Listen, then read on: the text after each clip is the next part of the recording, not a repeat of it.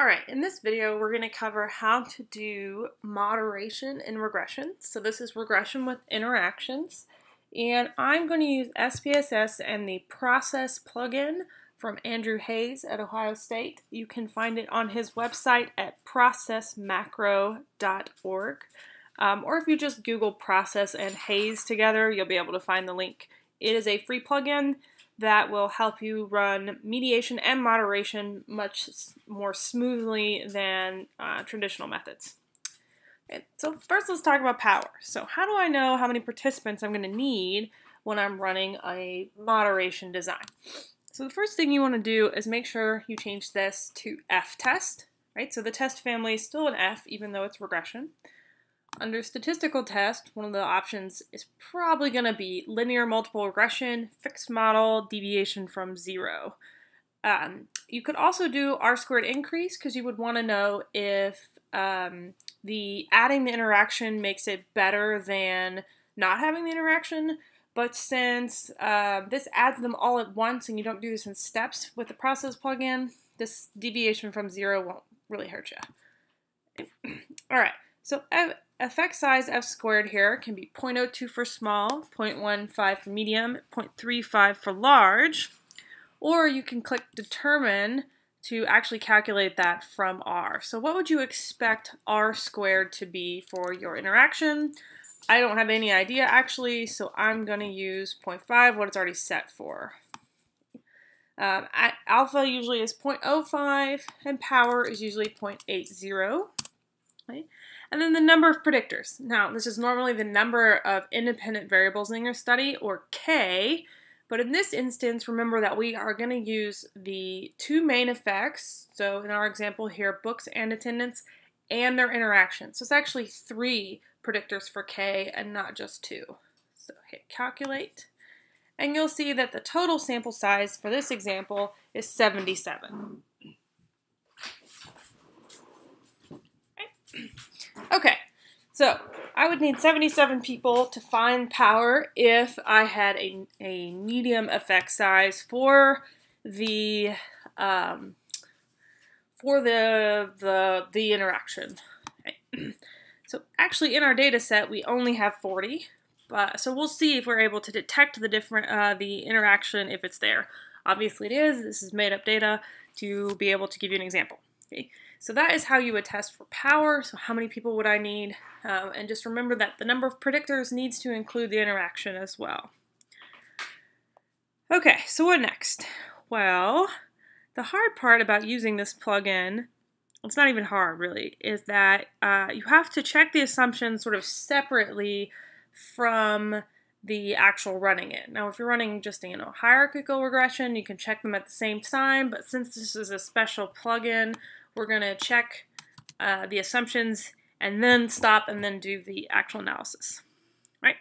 So remember that we're doing moderation. Okay, so moderation requires special consideration because we're going to include variable 1, variable 2, and its interaction. And when you do that, it tends to create multicollinearity because anytime you have 2 columns that either add up or can multiply and create a total score, or in this case the interaction, that means that their columns are no longer unique. I could tell you what the last column is because I know what the first 2 columns are. So when you create the interaction, you are actually creating a multicollinearity problem. So the solution to that is to center the variables. Centering the variables is very similar to z-scoring them, and that puts the mean of the variable at 0, which is mathematically useful. We'll see that in a little bit. And it creates a standard deviation of 1, which is also mathematically useful. I'm pretty sure the process plugin just subtracts the mean from every score, which does not make the standard deviation 1, but you can use that idea of a z-score to understand what's going on in the output. And so centering helps solve the multicollinearity issue, and it will also help us understand the numbers that we're getting and be able to create our different slopes or simple slopes for each separate level. It's not really levels because we're not going to split the data, but each separate kind of idea of our moderator variable. So this plugin will also create the interaction for you. However, if you need to do it by hand, it is literally multiplying the two columns together. So let's first check for all of our assumptions and then work through how do I run this analysis. So let's go Analyze, Regression. Oh wait, first we're going to do missing data and accuracy. So just kidding. Analyze, Descriptives, and then Frequencies. So I'm going to move everything over. Now my attendance variable here really should be set, let's go to variable view, as scale. They're all scale variables. It's the number of books that a student read in a semester, so it runs 0 to 4, the number of times they attended class, and then what grade they made it in the class. So all scale variables. So Analyze, Descriptives, and let's go Frequencies. So I'm going to move all three of them over. Under Statistics, I can get the mean, standard deviation, but really accuracy checks are about the min and the max. I'm going to turn off frequency tables so I don't get these huge output and hit OK. So the first thing I get is like, do the variables run in the range I expect? So if there are only 4 books, 0 to 4 makes sense, so there are no negative numbers. Attendance is 6 to 20 also makes sense. So you want to make sure there's nothing that's illogical here. And grades, I don't have any outside of 0 or 100, so that also makes sense. I can also look at the means and standard deviations to make sure that they don't look too crazy. And I don't think they do. For when I know the books run to 0 to 4, having a score of 2 is not that unusual. Right? So I would say that the accuracy checks are fine, and the missing data, if we look right here under missing, that's also fine. So now I'm going to do Analyze, Regression, and then Linear. Our dependent variable is grade, and our 2 independent variables are going to go here in independence. So it kind of looks like we're running a multiple linear regression, which would be simultaneous because we're doing everything at once. But really we're just using this to make sure that we don't have any outliers, any homogeneity, homoscedasticity problems. So under plots, do z pred and y, z residual and x, histogram and normal probability plot, and then hit continue. And then under save, we're going to do Mahalanobis, Cooks, and leverage. So all 3 in this distances box. And then continue. If you were actually running this as a regression, I would tell you to check R-squared change, part and partials, but we're going to use the process plugin, so we're not. Alright, so let's hit OK.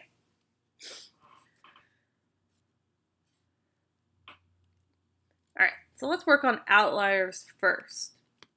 So I'm going to go back to the data, and you'll see that you'll have 3 new columns. One for Mahalanobis, one for Cooks, and one for leverage. Okay. Now, there are a couple different ways to check outliers, and so we're going to go over all 3. And I'm going to suggest that you only eliminate people if they have 2 out of the 3 as your criterion. So I'm going to show you a way to code those simply. Now, with only 40 participants, it probably wouldn't be too hard for me to code them by hand, but when you get into having several hundred participants or even thousands, it would be very tedious. So we're going to do kind of a little bit of a longer set of clicks, but it will help you if you ever have just a huge data set. The other thing is we'll talk about how these cutoff scores work. And so you'll notice I only have 2 variables, books and attendance, but when I run this analysis, I'm going to have books, attendance, and their interaction. But I'm only going to screen for books and attendance here because those are the 2 variables that they gave me. The interaction is something we're going to create, but it is a product of these other 2 scores. So I'm just going to screen for the 2 variables, even though I'm going to use all 3 in the analysis because that third one is just the multiplication of the first 2. So if they're an outlier on the first 2, the multiplication obviously would be an outlier as well. Okay, so first thing we got to do is figure out what are all the cutoff scores for these different variables. Let me open Word here. And get a document started. All right. So for Mahalanobis, make that bigger so you can see it. There we go. the cutoff score is going to be where a chi-square value, where degrees of freedom is 2, because we have 2 variables, and we're going to use p less than 0.001. So first cutoff score is 13 something. Let's pull up a chi-square table. There we go. Okay, cool, Adobe. There we go. So 2 all the way over here to 0.01 is 1382. The next one we're going to work with is, actually close this so I don't have too many things open. There we go. Cooks. Now the cutoff score for cooks is 4 over n minus k minus 1. So what we've got is 4 divided by n, which is 40 people over here, so I got 40 lines. Minus k, there's 2 predictors, minus 1. And what does that equal? All right. Let's calculate that. Whoops, got excited, clicked the wrong button, come back, calculator, there we go. Okay, calculator can stay here, we'll move this one over to the right. So we've got 40 minus 2 minus 1 is 37 on the bottom, so 4 divided by 37 is 0.108. I'm going to recommend you probably go with 3 decimals because these are always very small numbers. The next one is leverage. So the formula for leverage is 2k plus 2, do all of that divided by n. So in this formula, I've got 2 times 2 plus 2 divided by 40. Okay, so I'm only using 2 because it's all I've put into my independence box when I ran this screening. So I got 2 times 2 plus 2. Okay, so 6 divided by 40 is 0.15.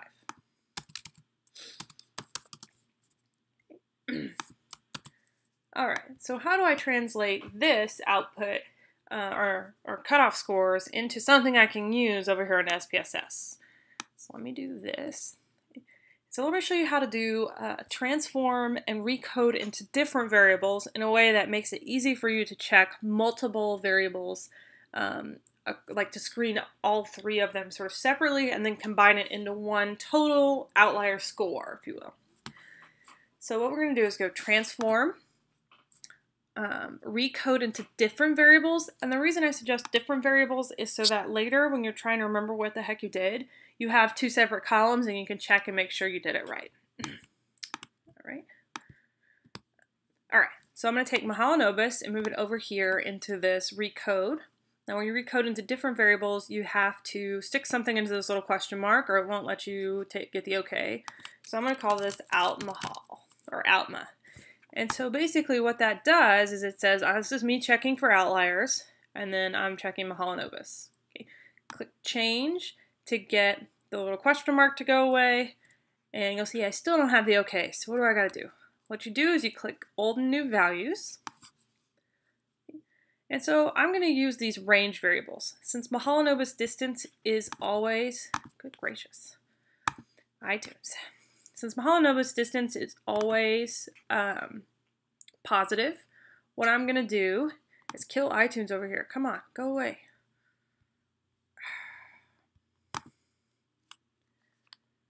All right, let's change that to 1382.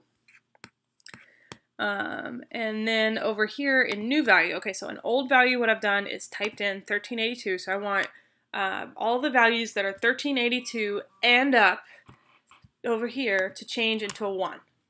So this is everybody who has a Mahalanobis distance score that's too high to be changed into a 1 score. So that means, yes, I'm an outlier. So hit add. Then to all other values and change that over here into new value as a 0 and hit add. So that basically is saying everybody who's got a 1382 and up, make them a 1. Everybody else, make them a 0. And then hit continue. Good gracious. Okay, I think it is quite done updating my phone now. All right, once you get all of that done, hit OK. So what that's going to do is create you a new column. And let me go back to the data here so you can remember you can hit the star button to go back to the data. Where everybody who had a score of 1382 and up is going to be marked as a 1, which in this case is nobody. So if you look at the scores for Mahalanobis, they're all way below that. So we don't have any Mahalanobis outliers.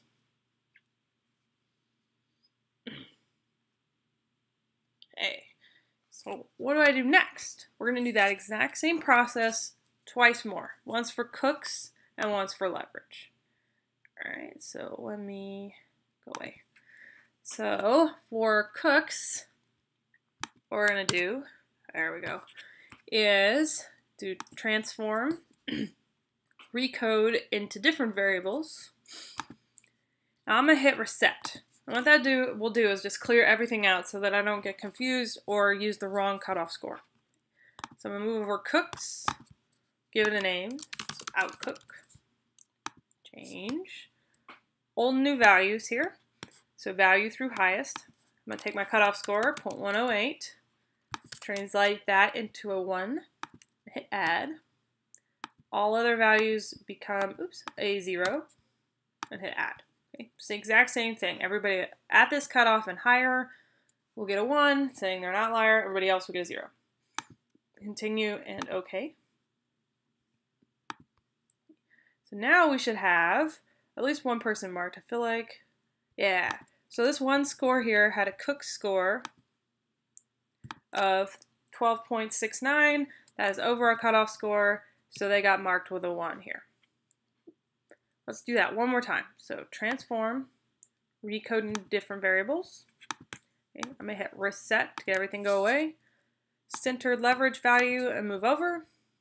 Okay, so out leverage, hit change. Old and new values, value through highest. So I got 0.15, and they get a 1. And then add, and everybody else gets a 0. Hit add, and continue, and OK. And so now I should have all zeros. I don't think anybody, there's one score that's close, but nobody really crossed that line. So this score for leverage is pretty close.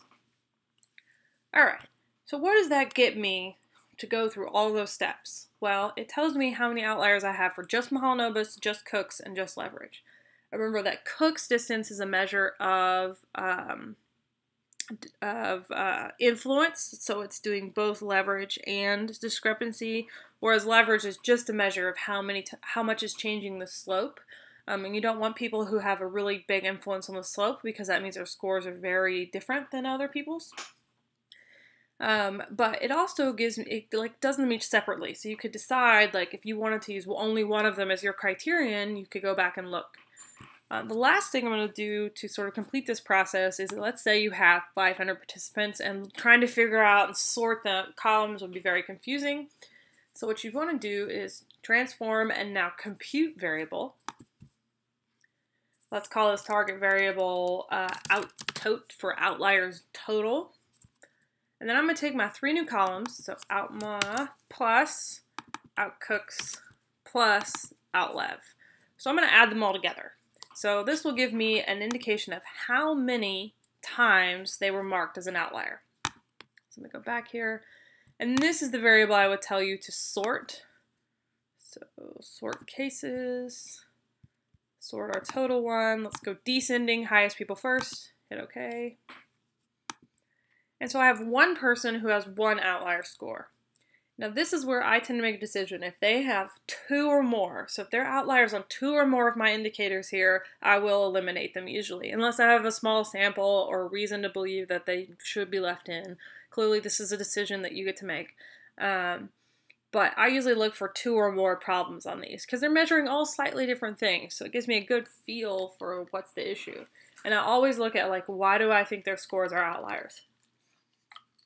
And it's generally because they tend to have a high leverage value or a lot of influence, or their scores are, let's say if we're doing age, we have your normal 18 to 22-year-olds that we're testing, and then we have a couple of people who are a lot older. That'll often trigger an outlier analysis as well. Okay, so we've checked outliers. I'm not going to delete anybody. So I'm going to go back to my output here and go through the other normal ones. So the next thing you want to check, so we've done missing data, accuracy, and outliers, is multicollinearity. Multicollinearity is pretty important with regression because otherwise you're going to lose power. And if your variables are too correlated, you might have them suppress each other, where the overall model is significant but neither variable is because they're both so correlated with each other and the DV, you can't tell what's going on. And so what you want to do to check that is analyze, correlate, and then bivariate.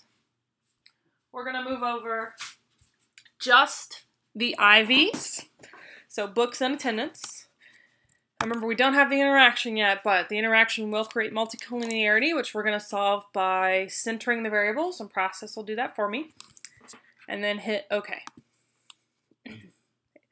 So they are correlated, 0.44. It's not a bad correlation, so it's about 20-something% of the variance, but it's not too high. Remember, too high for sure is 0.9, but I would warn you at a 0.7, you're talking about 50% overlap between the variables nearly, and that can be pretty problematic. So you can proceed when they're that correlated, but you just have to remember that they're highly correlated with each other, so you might lose power in that sense. Okay. In a perfect world, predictors would be uncorrelated, but perfectly correlated with a DV. That pretty much never happens, so you got to check and make sure they're not too correlated. Okay. So that's multicollinearity. The next gamut of the things to check are assumptions. So let's look at the first one here, normality. So is there a multivariate normality between the IVs predicting the DV? So this time it's going to say grade instead of random, because we're not doing this as a random check anymore. And it is, it's pretty good. It's centered over 0. It runs from 2 to 2. So normality is good. I'm going to check linearity. This is probably one of the best charts we've seen all year, where most of the dots are pretty close to the line. Got a little bump out here, but it's not bad hardly at all, especially for only 40 people. Okay, so I would say linearity is good. And last but not least is our residual scatter plot. And so you want everything to be centered around 0, so I'm going to look this way. And it runs 2 to 2, which is great. I'm going to look at 0 here, and it runs pretty much 2 to 2, so also great. This is what happens with made-up data, is it tends to look pretty good, right? So that's homogeneity. What about homoscedasticity? So remember, I want the spread of the dots to be roughly blobby. And so if I draw a little line around the dots, I want to make sure I don't have any missing holes or UFOs or snakes that ate things. And so those are just my examples. You don't want it to make any particular shape. So it looks pretty square here. Right? So I don't have any problems with homoscedasticity, so I am good. Right? So it's a check. So that's how we check all of the assumptions, which probably will take you longer than actually running the analysis. So let's actually run moderation. So I'm going to go here, Analyze, and then under Regression, I already have the plugin installed, but if you want to get the plugin installed, you can check out Hayes' website. He has a how-to guide. And so I'm going to click Process. And to me, this is really great because I feel like it's fairly intuitive, except for 1 or 2 little points. Okay. So the first thing you want to do is figure out which one's your DV. So we're going to use grade here as our dependent variable, which is how we checked for our assumptions as well. Excuse me. Now, which one do I want as my X, and which one do I want as my M? Well, remember that in moderation, what's happening is it creates an interaction for you. So you can switch X and M. Now, there might be a good reason to do one way or the other, but it doesn't. In mediation, this matters. In moderation, not so much. So I'm going to stick books into X.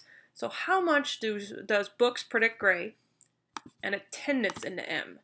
And so whichever one you stick into the M slot is the one that's going to be separated out into different slopes. So I would ask yourself, like, which one do I want to think about as a low group, an average group, and a high group? And so what I want to know is, at low attendance, how much do the books matter? At medium attendance, how much do the books matter?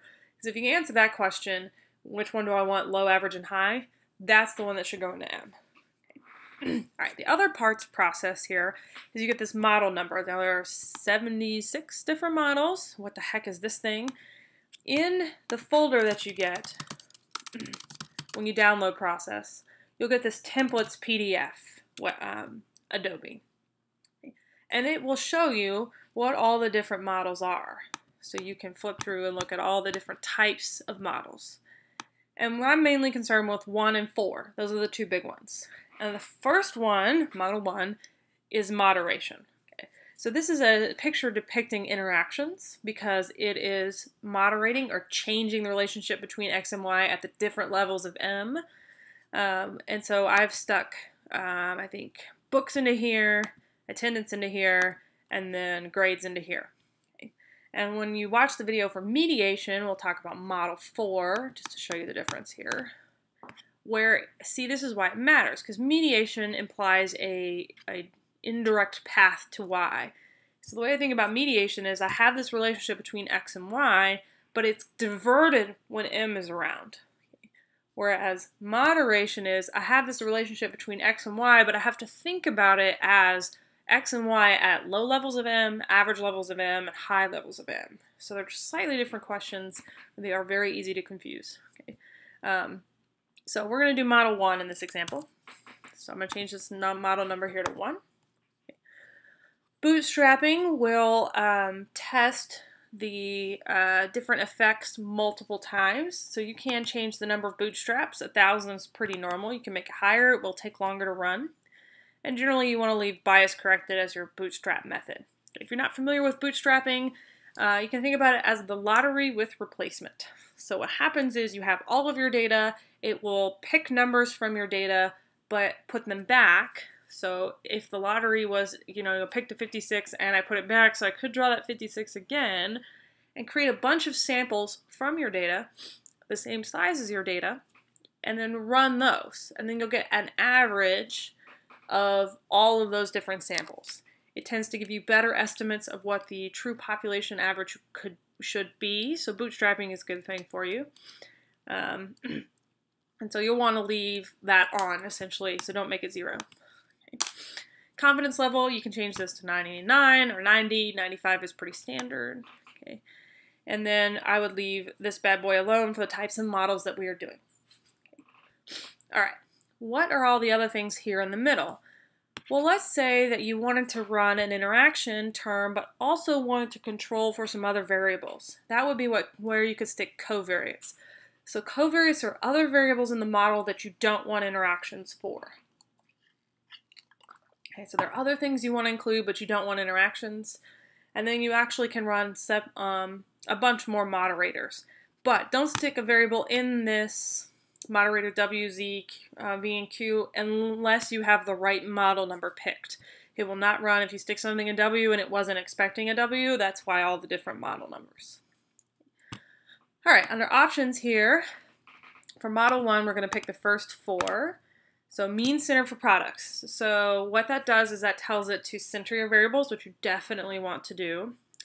Heteroscedasticity consistent standard errors, that will correct for heteroscedasticity, so also something you want to do, is pretty great.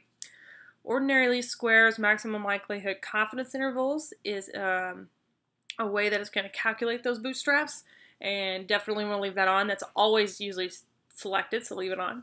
And then generate data for plotting. So that does only models 1, 2, and 3, and those are the most common moderation models. And we're gonna turn that on too because we're gonna use it. So the first 4 for model 1. Hit continue. And then under conditioning here, this is where you can change how it does the centering. And I would tell you to leave it at the most standard option, which is mean and plus and minus 1 standard deviation from a mean. Now I said this does mean center. It does not actually create standard deviations. They both work the same way. So we're going to see that it's adding and subtracting a standard deviation from the middle, in the output, and I'll show you how it works, but this is the most common way to do this. And we're also going to pick the Johnson name in because it is really cool. It's a neat analysis that sort of adds an extra layer to moderation that you can be even more specific about what's going on. So let's hit continue and then OK. And wait a second. Okay, if your model doesn't run and gives you an error about your variable names being too long, it does actually warn you up here. If your variable names are longer than 8 characters, sometimes it runs, sometimes it doesn't. It's horribly inconsistent. So I would tell you if you get that error message, just go back into variable view here and change them to something shorter, and then it should run for you just fine. So what's going on in all this output? So I'm going to copy this thing. So if you double click on it, it will give you the option to select all of it and copy it. I'm going to paste it into Word here and look at it one piece at a time. So I love Process. I think it's really great. It's a fantastic plugin that really makes all of this stuff much easier, and Haze is awesome. But there is no flare in the output here, so we are going to talk about like how do I interpret all this, because it does look very different because it's handwritten code. So the first thing is it reminds you what you did. So this is just a reminder, hey, these are the variables that you stuck into X, Y, and M. Cool. Okay. And the next thing it does is it gives me, let's move this down to a different page just so I can see it all at once. It gives me a model summary box. So this is very similar to the coefficients box in the model summary box from a regular multiple linear regression, and it is just the important parts essentially. So if I wanted to talk about, is the overall model significant? So with these 3 predictors, attendance, books, and their interaction, am I predicting people's scores on grade better than chance? So it's going to be F, oops, no caps lock, italics here. So here's my DF1 and my DF2, I need those 2. Let's get my highlighter option here. Okay. So it's going to be 3 and 36 is equal to, here's F itself, so 11.53. Okay. My p-value is the last number out here. It's less than 0.001. We're going to use r squared as our effect size. Okay. And that's this one here under r squared. So 40% of the variance is due to these 3 predictors. Remember, there's 3, attendance, books, and their interaction. The stuff that's going on down here where it says model, this coefficient thing here, God bless it, should be labeled as B. Okay, this is B. It's the slope. When we think about this as y equals a plus bx. Okay, so this first constant one is the intercept, the y-intercept, so it's a, and then this is b here. All right, so we don't get beta. We do get b, but no beta. So let's talk about, does attendance predict grades? So the way I think about this is it's almost a post hoc test, not quite, but kind of that idea. Let me talk about the predictors. So if my model is significant, what's happening with the predictors? Okay. So attendance, here's B. So I would list B as 1.33. And I'm going to use my t-value. Remember, degrees of freedom is the second one from my F statistic. So 36 equals, okay, this is standard error, so it's this one over. Okay, so 2.56. My p-value is the next one, so it's 0.01 here. So that is significant. It's a significant predictor of grades. What the heck does that mean, though? So for every 1.33, I'm sorry, for every 1 unit increase in attendance, which means 1 class in this example, we get a 1.33 units increase in grades, okay, which is points. So for every class you go to, you get 1 point on your final grade, which is a lot. That means you should be going to class, right? So let's now do books. Okay, well, what about books? So we know attendance is important. What about books? So here's book.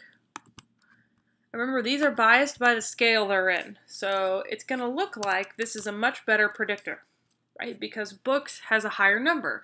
But remember, books scale is a lot smaller. So you can't directly compare B's. This is why beta is so useful, which we don't quite get in the output.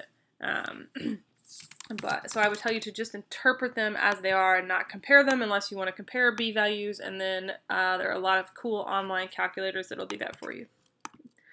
So 36, right. So it's 2.56, it's almost approximately the same, and P is equal to 0.02. Okay. So what does this one mean? It's also significant. So for every 1 unit increase in books, you'll notice it's the same, so 1 book in this class, so it's still 1 unit increase, but for this particular predictor, that means books and not classes.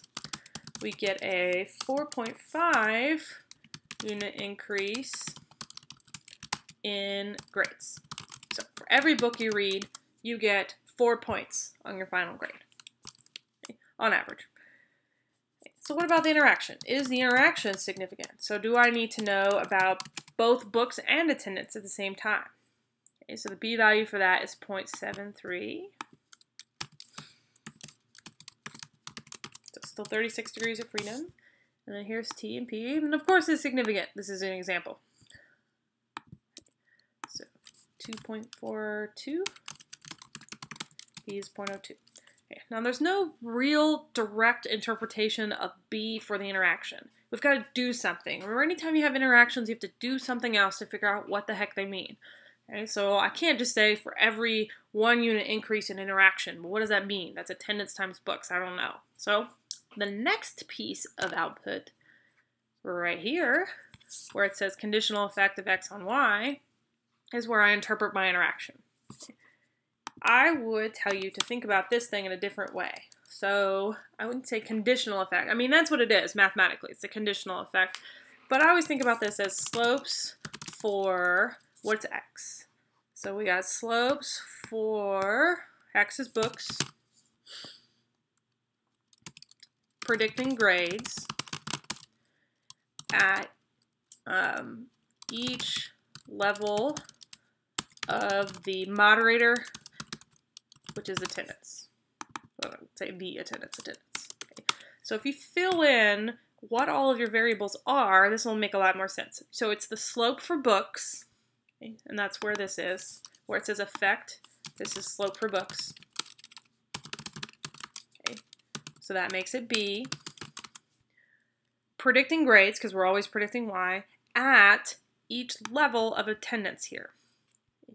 Now, I don't want to confuse you and have you think that this actually has broken things into levels. Like, it did not go into the data and say, okay, all of you people are low attenders, and all of you people are medium attenders, and all of you people are high attenders. That's not the way this works. So what happens is, mathematically, since we've made these zeros, here, let's move this down so I have more room here to work,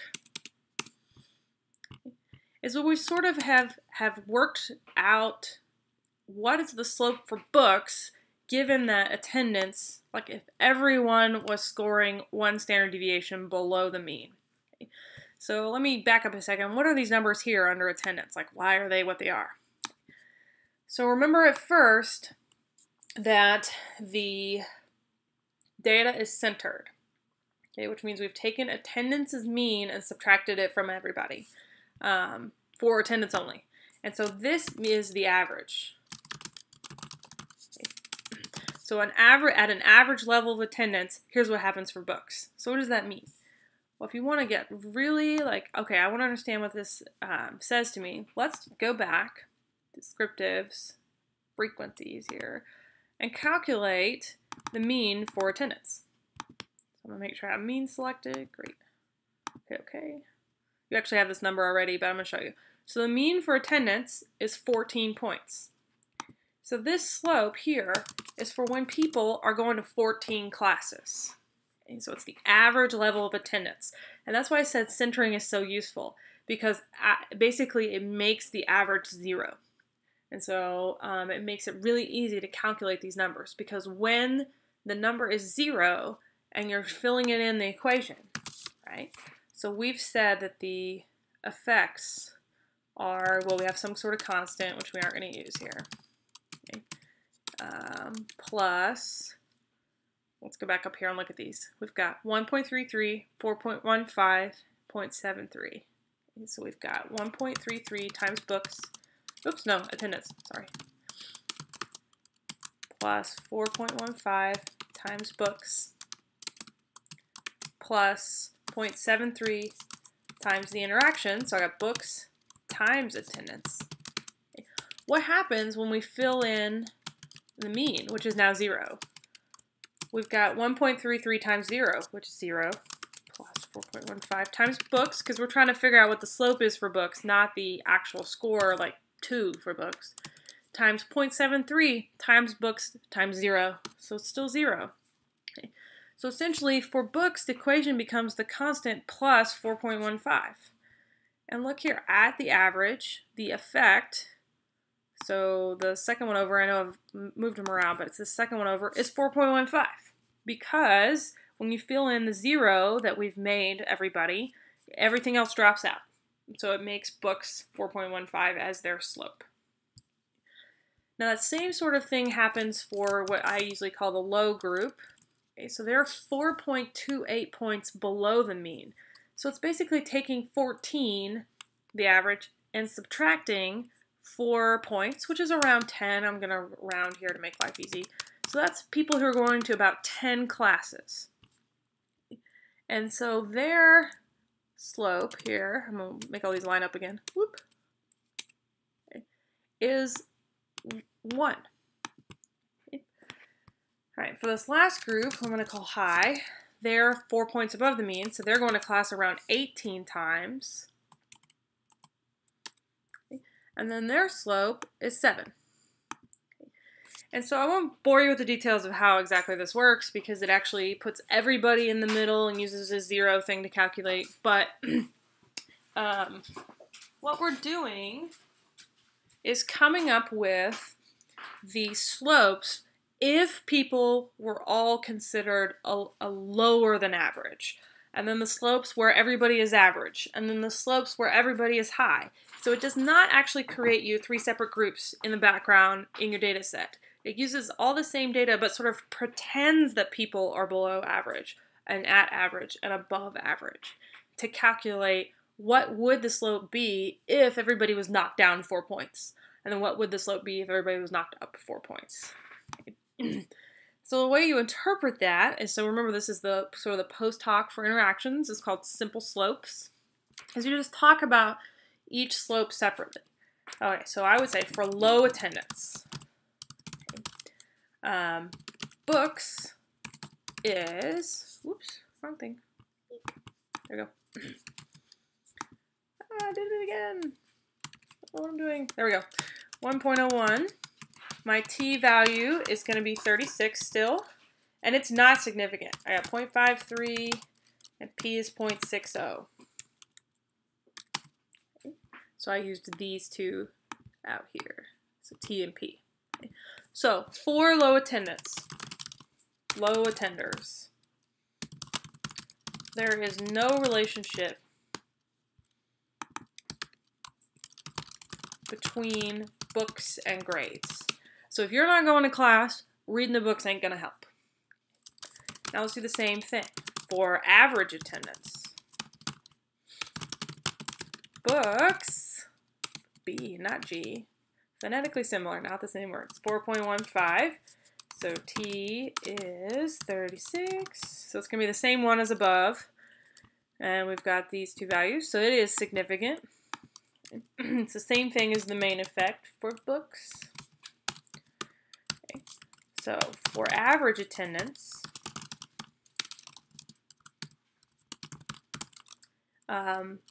every book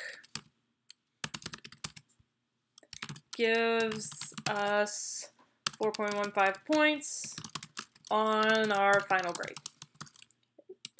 Now, for the last one, for high attendance, books, got to be here, is 7.30 if we round up.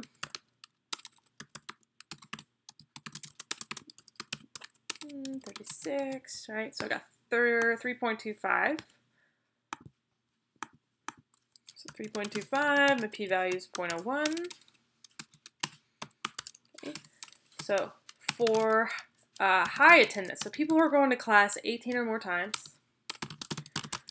every book gives us 7.3 points on our final grade.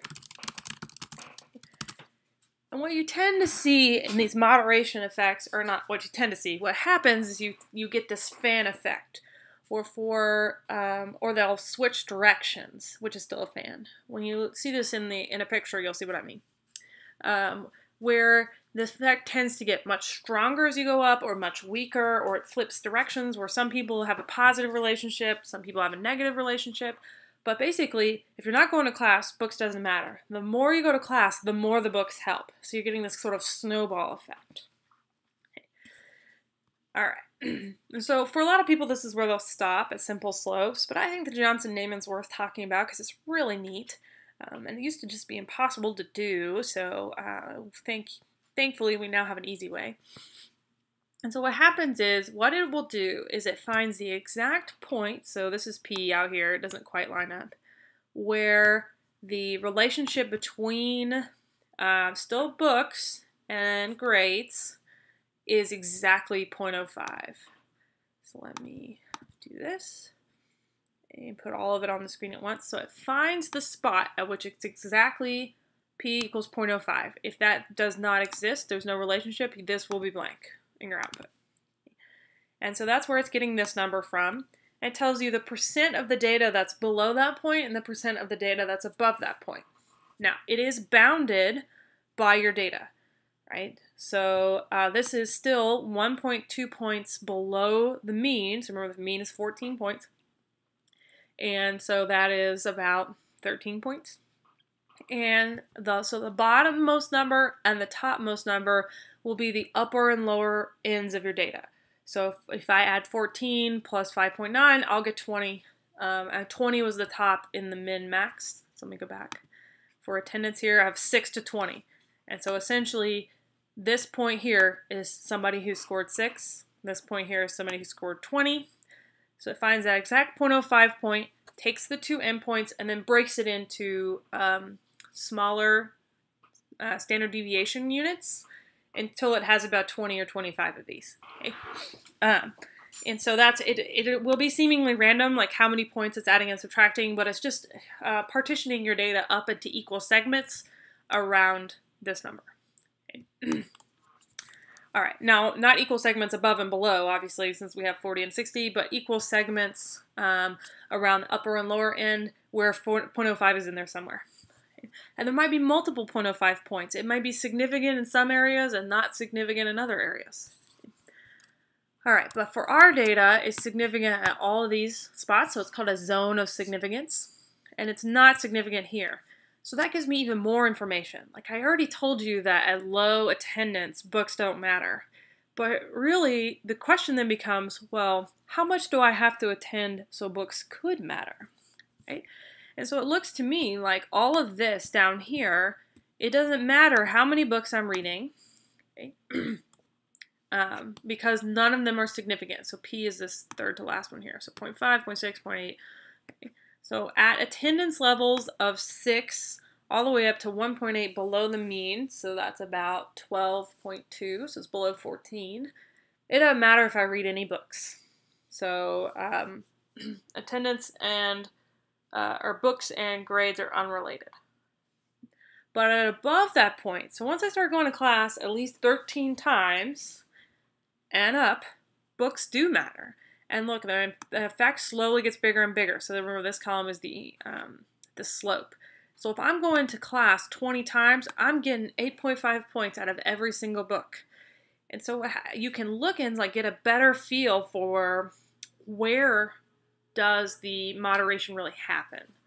And so the way to report this isn't totally standardized. Most people talk about that cut point. So you can either say 1 standard deviation point below attendance, or 1 point below attendance, or I would say at around 13 attendance units. Let's do this less awkwardly. So let's say, when attending at least 13 times, made very concrete, books and grades are significantly related. Whoops. Okay. And you can actually plug in the t-values for those. So the t-value is here, 2.03. Whoopies.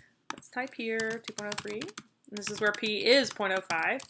And you can say what the b-value is, so it's 3.26 for books. Okay.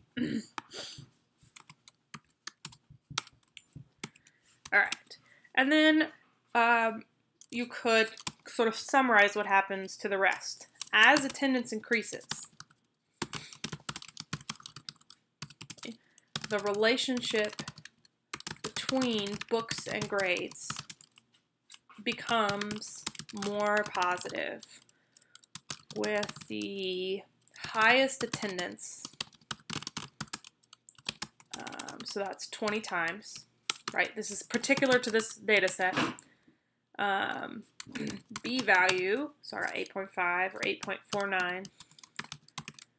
So I'm kind of giving you an idea of how much it's increased. So T here is 3.25. P is less than 0.01.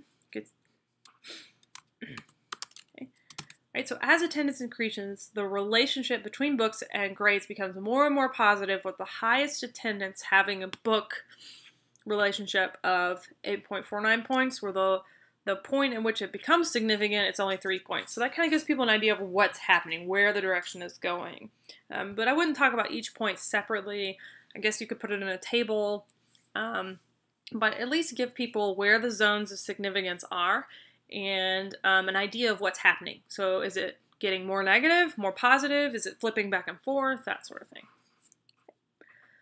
All right, we're almost there. So the last thing you want to do is take this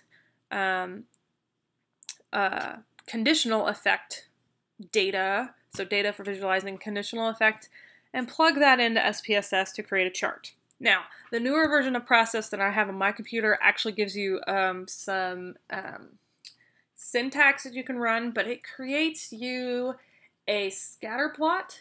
So that's a perfectly viable option, but you tend to see these as just line graphs. So I would probably tell you to actually do it as a line graph, and that's how I'm going to do it now. Okay. All right.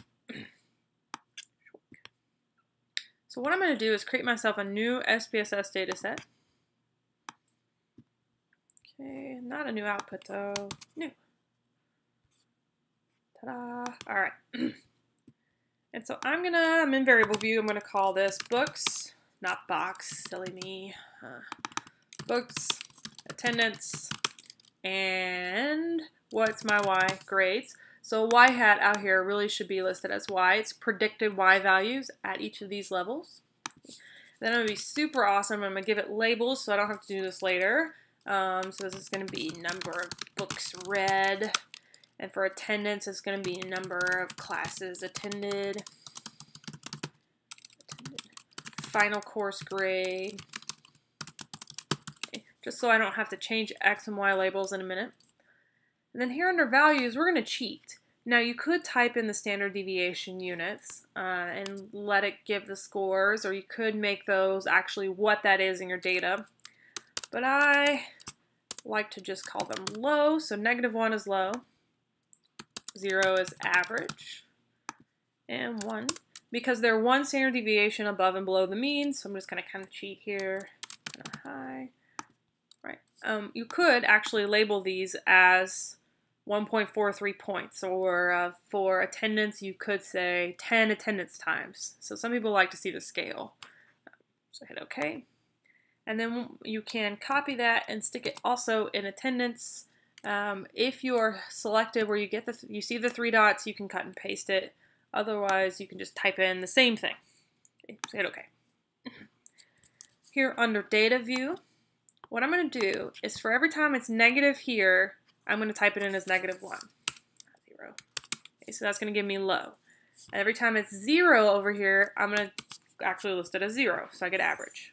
Every time it's positive over here, I'm going to do it as +1. And so the same pattern is going to appear anytime you do this sort of graph with this plugin, okay, or in general. So we've got low, average, high, low, average, high. Now for attendance, look at the column. It goes low, low, low, average, average, average, high, high, high. So don't do this column twice because you will not get a picture otherwise. So -1, -1, -1, 0, 0, 0, 1, 1, 1. Okay. All right. So make sure that books column and attendance column are not the same or it won't run. Now, I can't be lazy for this column. You're going to take Y hat and type it here into grades. So 54.45, 55.90, 57.35, 55.65, 61.60, 67.55, 56.85, 67.30, and 77.76. Okay, so I do need the predicted values. Right. Now we're going to use Chart Builder. So go to Graphs. Oh, I lied to you. Under Variable View, make sure the measure here is listed as nominal, nominal, and scale. Okay. Now, one of the nominal ones here could be listed as scale, but we have categorized them into low, medium, and high to make this graph happen. So we're going to use a clustered line graph, and one of them has to be scale or it won't work. So let's go. Graphs, sorry. Chart Builder. Okay. So click here on line. Click clustered here, or multiple lines. Sorry, it's clustered bar graph, multiple lines. So drag and drop or double click. And the one over here has to be nominal, I'm pretty sure, to make set color happen. I'm pretty sure it won't let you put a continuous variable in the set color. Yeah. So that's why I listed them as nominal. Remember that you can also right click on them and change it here in the actual Chart Builder window. Alright, so I'm going to take books here and put it on X. And so I'm going to put my X variable in X and my M variable in the set color, because then your simple slopes will match the picture. Okay, so I tend to stick M up here, X down here, and of course Y needs to always go into Y. If you've watched a bunch of my other videos, you'll know that I'm like super crazy about doing error bars, like always have error bars. But in this example, you won't have error bars because we don't have the whole data. We have summarized the data to make a chart, so I won't have error bars. And you could do this with Excel and add your own error bars. That would probably be even better. But to show you like kind of the simplest way to make these charts is to leave error bars off. So if you click that button, it will give you an error, it won't run. So let's hit OK. Let's look at what we got here. So first things first, when you're looking at this chart, first of all, let's get rid of this awful background. There we go. Go away, make it white. You want to make sure that your lines, there it goes, aren't bent. Okay. So my lines should be straight. Now they might be just a little, because if your decimals are off a little bit, they might look like they have a little kink in them, but they should be straight. So you don't want a line that's like la la la la boop. Okay. So they should be straight if you type them in right. Okay. Because I went through all the trouble to label everything beforehand, it does give me everything nice and pretty and journal style. So mean final course grade. I could change that off and make that average. Low, average, and high, low, average, and high, and so it tells me what is going on. Now remember, our slopes were for low attendance. Here's what happened. Books don't matter. Check it out, it's flat. For average attendance, books matter more, and for high attendance, they matter the most. And so that's why I stuck attendance into my set color one, was so that I got slopes for each one, so it would match my output. Okay. All right, now what about the y-axis? Well, there's sort of two trains of thought on this one. When you're looking at the y-axis, you could make it the entire range of the data. So this data actually could run from 0 to 100. Okay. And, oh, why did it go 50? Don't do that. There we go. Right, so I could make it 0 to 100 because that's what final course grade could be. However, I don't know that I want to extrapolate to people who are scoring a 0, because it looks kind of like at the moment like you couldn't actually score a 0 in this class, right? And so I might change it to around the actual data that I have. Oops. So let's do 80 here. And remember, out here it tells you the data that you have. So I tend to tell people when you're making bar graphs, make it the entire range of the data. So like on a Likert scale, if it's 1 to 7, make that bar graph 1 to 7, because that is the possible scores that people could get. So you don't exaggerate the difference between bars by shortening the axis.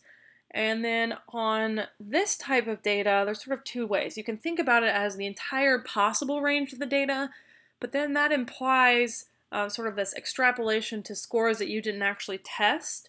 So you could make it just the range of the data that you got. So from 50 to 80, these are the simple slopes I would expect because I've tested data from 50 to 80. All right, let me close that.